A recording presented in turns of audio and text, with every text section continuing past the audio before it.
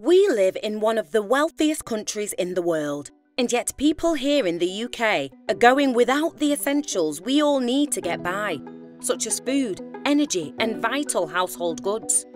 Life can be unpredictable, a job loss, ill health, the need to care for a sick relative, or a relationship breakdown could be just around the corner.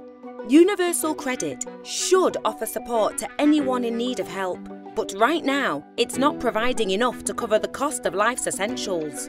Universal Credit's basic rate is not set according to any calculation of the cost of essentials. People facing deductions to repay debts to government at unaffordable rates get even less. It doesn't have to be this way.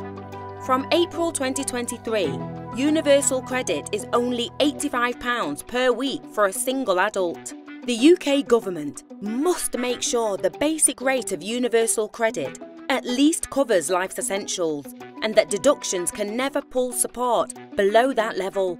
This means increasing the basic rate to at least £120 a week, ensuring that it is at a minimum linked to the cost of essentials.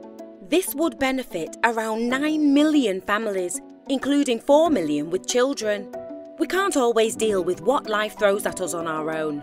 That's why we're campaigning for a system that supports us all to afford the essentials if we face setbacks. Together we can make a difference.